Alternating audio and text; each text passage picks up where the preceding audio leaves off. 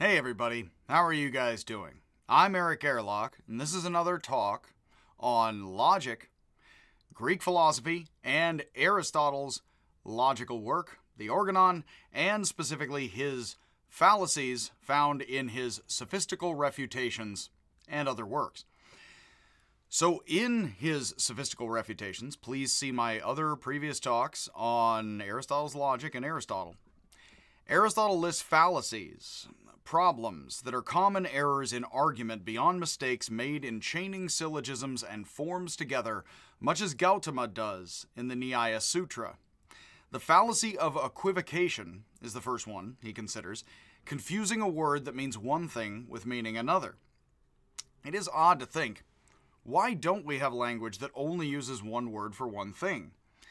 We are highly contextual beings. I think that's the best Wittgensteinian thing to suggest, and I do like my Wittgenstein beyond Aristotle as far as logic and his later work. So, why would we have words that can be confusing? Well, why not be a species that doesn't? Well, because we understand very much words in context in situations, and so we can use words that have completely different meanings in other situations, and we have never felt the need to completely iron out language and only have one sound stand for one thing. Language would be a lot simpler, and we can imagine ourselves being organisms, animals, what have you, that would find that very important. We already would find it somewhat important, but no one's ever really tried that, and in fact this creates constant humor and humorous situations.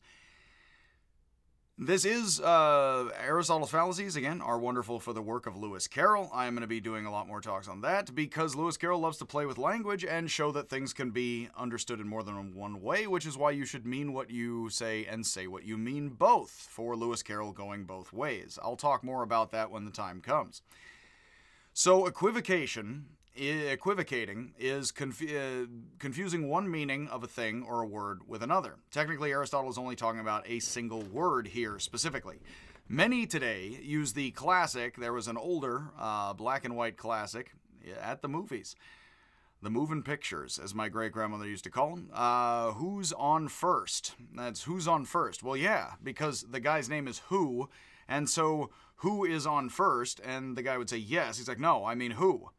That though if the name of someone is Who, then if you say, well, who did this? It's like, well, no, he didn't. Somebody else did. And that would be using the word who as the Who's down in Whoville and as a name and as a placeholding word, which could mean any sort of person, not a specific one. And that would be playing with different sorts of context, of course, as we would call it.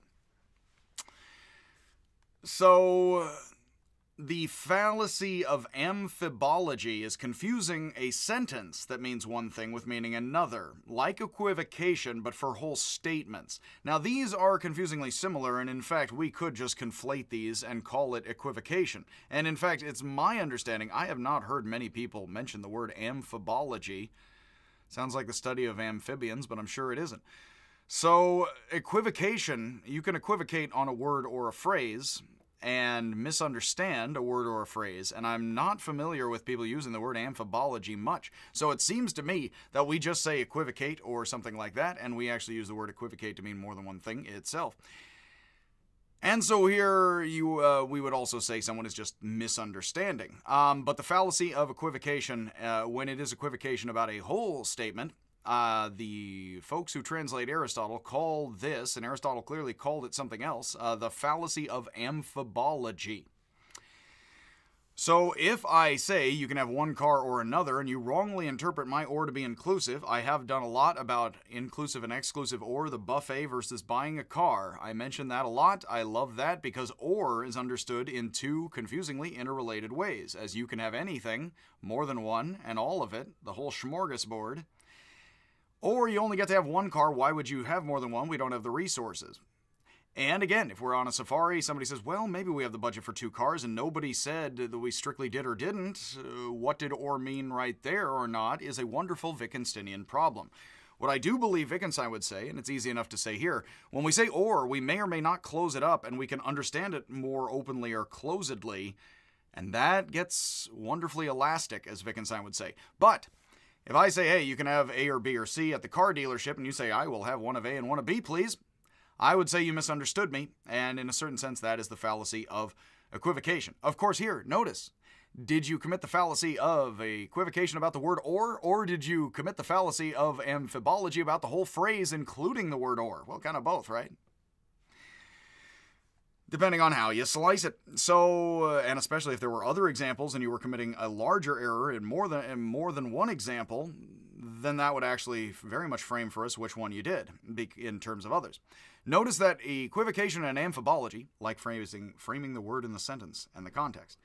So, equivocation and amphibology are making mistakes that we make in interpreting others, but also in interpreting ourselves, such that we are changing the thesis, as the Nyaya would say. Be careful, and I just did a talk about Derrida versus John Searle. Be careful about saying, well, if I declare or to be or, I know entirely and fully what I mean, because John Searle said he liked Wittgenstein. I'm not sure if he still does, but Wittgenstein would certainly say it does not simply occur objectively and entirely to the utterer of the utterance.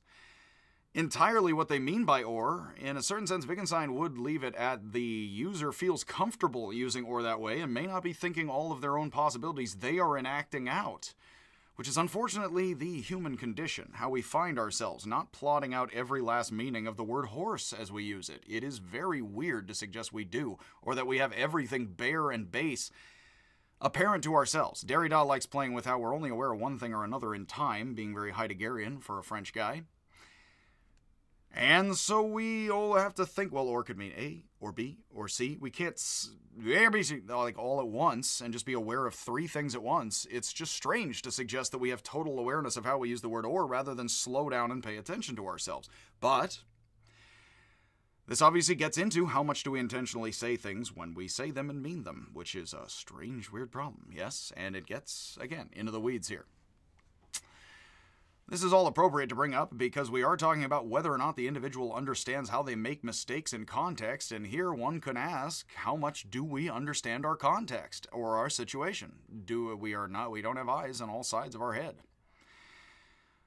Many have noted that we hear sentences quite differently based on which word is accented. The fallacy of accent seems to be a sort of amphibology. Aristotle, as with this other stuff, wants to categorical thought, but he actually, in much of the work of Aristotle, leaves things ambiguously overlapping in a lot of ways and does not fully cut his categories apart. This can be noticed in the work of Aristotle. He does not make categorical demands in ethics, rather balance, baby bear theory. But in logic, he seems to think we ascribe more to what is above the lunar sphere in so far as we can put A completely inside of B and B completely inside or not of C, such that we're better than skeptics, plants, and dogs, as he says, with our logic and reasoning. Many have noted that we hear sentences differently. We can see if we say, and somebody else's example that they put on, I think, Reddit online. It says, I think that she should have got the job. I think she should have gotten the job. Let me put it that way, whether or not that's better or worse. So I think she should have gotten the job. Somebody went accented with capital letters each word. Hey, buddy. Each word in the phrase. And it says, I think that she should have got the job. I think she should have gotten the job. I think that she should have gotten the job. That one's weirder. I think she should have gotten the job. I think she should have gotten the job. I think she should have gotten the job. I think she should have got the job. I think she should have gotten the job. Notice how the accent puts each thing more questionable. In fact, we can notice it puts more possibilities sometimes, like the job as opposed to what.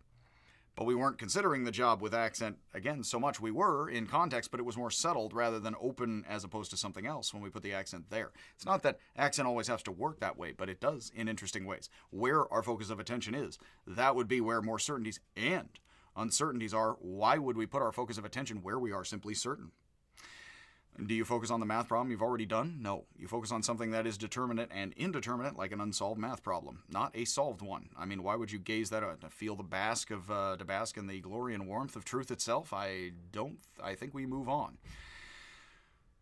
If you don't, you're going to run out of time, on the exam. So, the exam of life.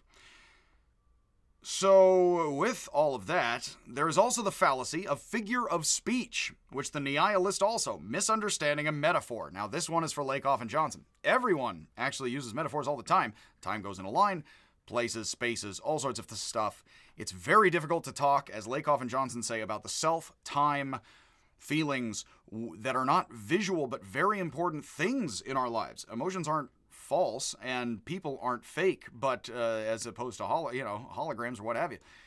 But the thing is that with all of this, we definitely tend to use metaphors as far as this person's up or down or good or bad or something like that. And in certain ways that's,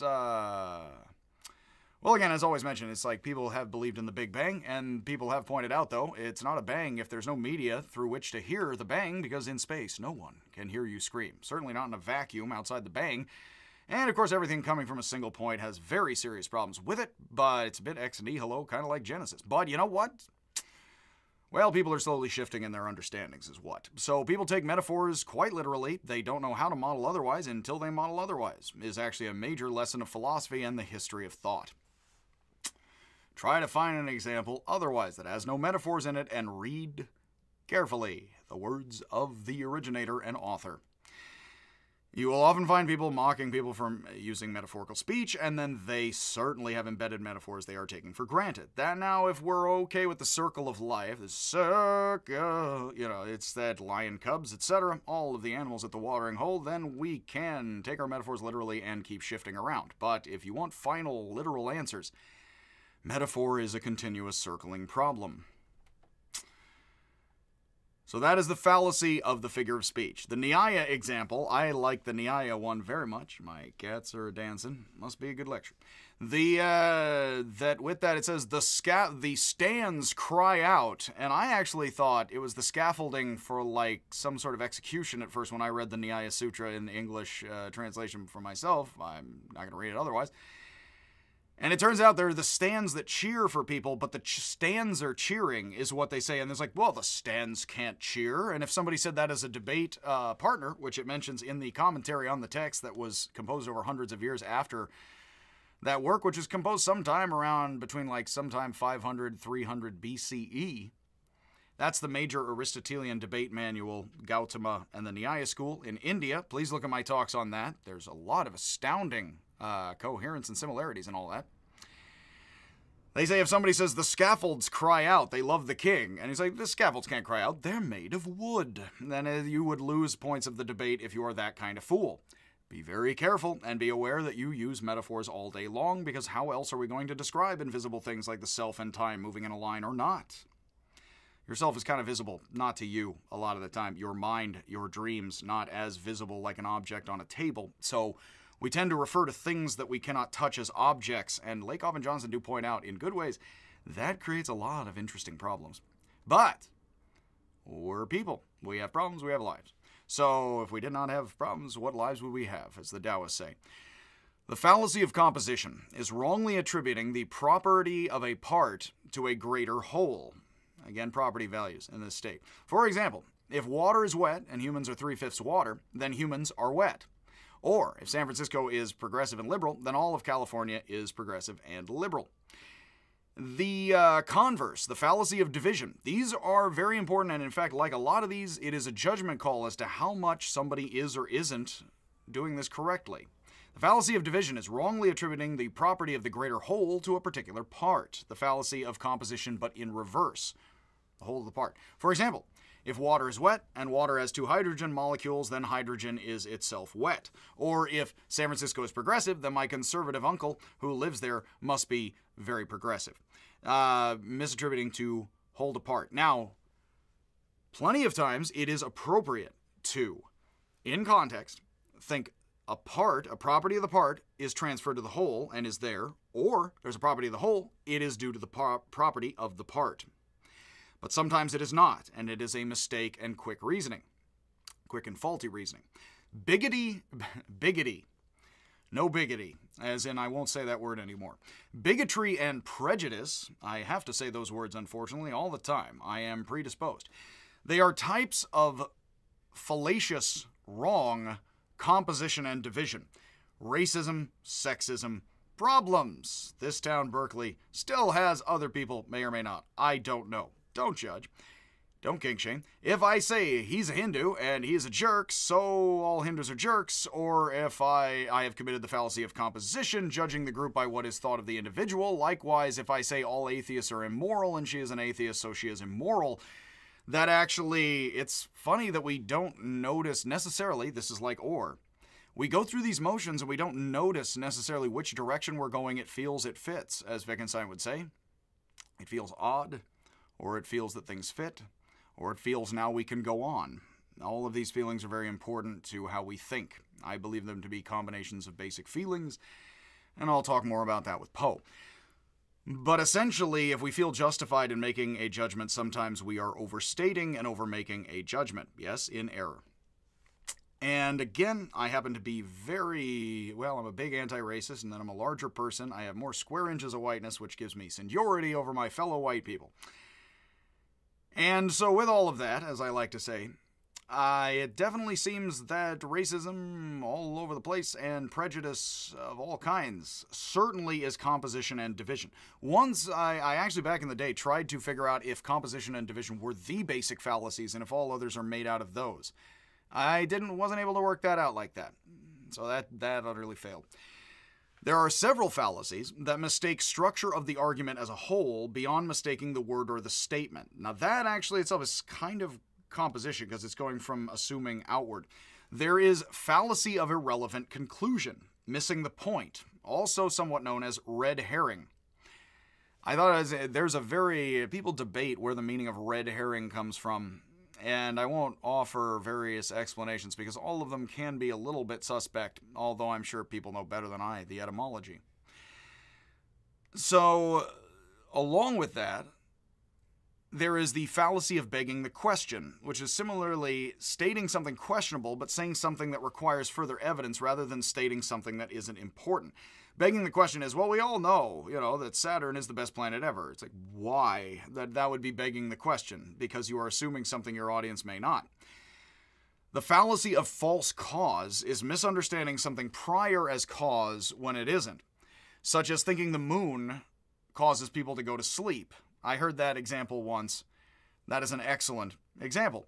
The moon rises, people go to sleep. A lot of people, not the third and fourth shift types I've been meeting online occasionally, but there's a lot of folks, but who are up late at night, and that's the time they have. So the fallacy of false cause is when you think something that happens before something else is part of the cause, and it just happens to be coincidence.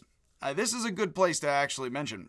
Correlation, there is the phrase, correlation is not causation. Not entirely. In a funny way, causation is a type of correlation, when one thing follows another, yes. But when causation, all correlation is not causation. Some correlation is causation. When I start yawning and nodding asleep, I go to, and I have sleepy feelings, I go to sleep. Now that is correlation that happens to be very much causation.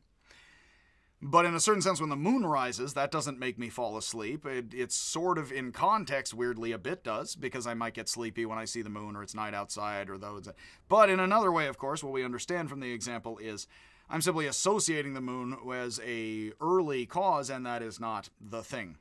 And be careful, as I always mention, about thinking early pre-scientific societies made these errors, and then now we don't. I would much rather you understand we still have brains and still make all these mistakes with the latest technology, right? Or wrong. I'm wrong. Don't listen to me. Fallacy. The fallacy opposite that is affirming the consequent, assuming something prior is a cause when it isn't, but often is, which is somewhat different. Such as thinking that if drugs can make people crazy, then all crazy people must be on drugs. Sometimes, but again, this is unlike the moon, because the moon isn't actually making people sleepy we're going to assume for our purposes. Drugs sometimes make people crazy, but that does not mean the drugs always cause insanity, or insanity is always caused by drugs. Technically, we are talking about the latter more. Finally, there is the fallacy of the multiple question. Asking a question that suggests things that either haven't been stated or aren't true, which is confusingly similar to begging the question. Also known as a leading question. This is more implying that it's like begging the question, but actually assuming that you can carry the way and that you're fooling people, I think. The famous unsavory example, and these are questions that are sort of begging the question themselves, which is also casting this, is ye old unpleasant example, my apologies about the jokes about abuse, that have you stopped beating your spouse and or kids? Let's not assume anyone's gender or pronouns.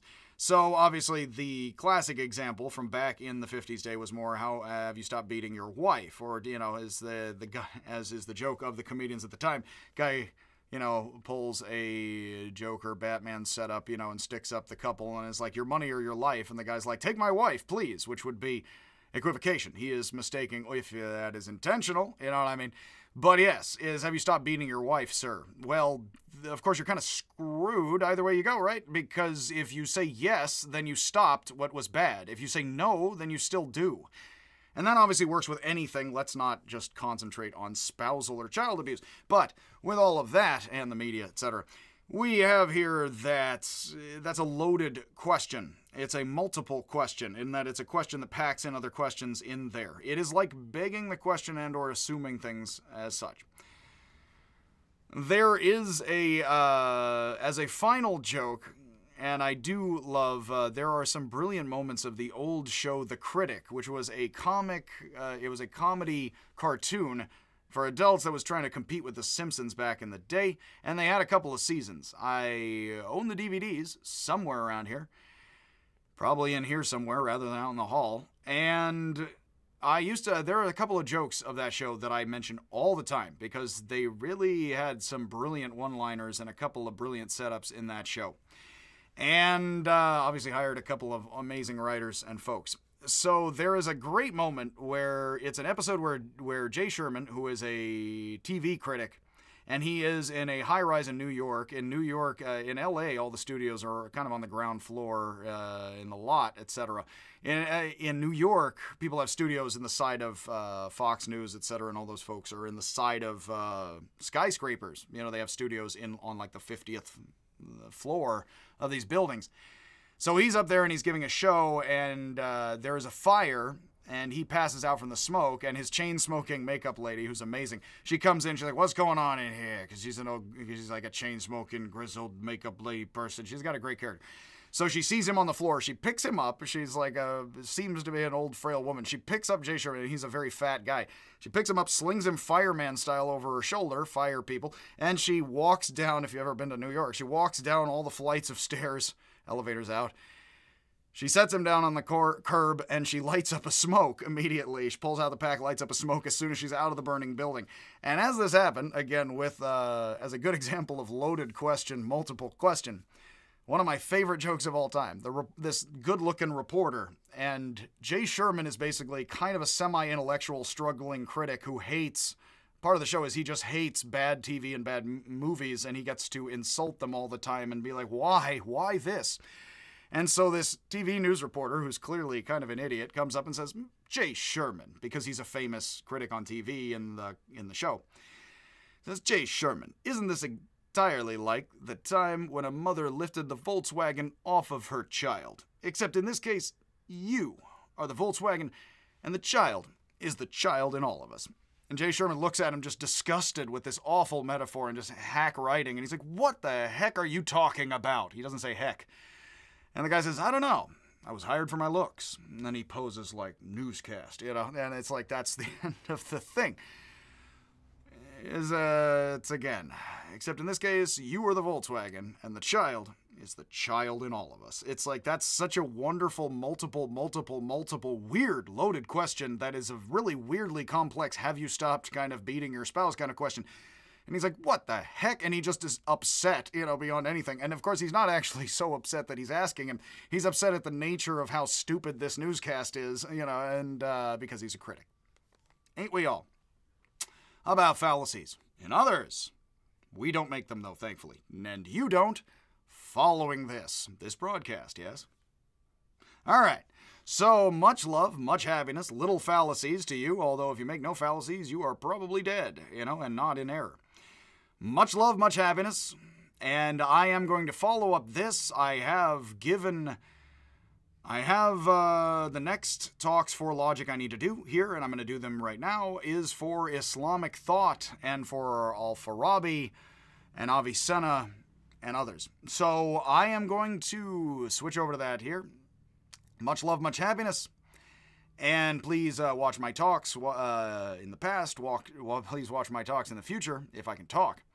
And I will see you, if indeed I do ever see you.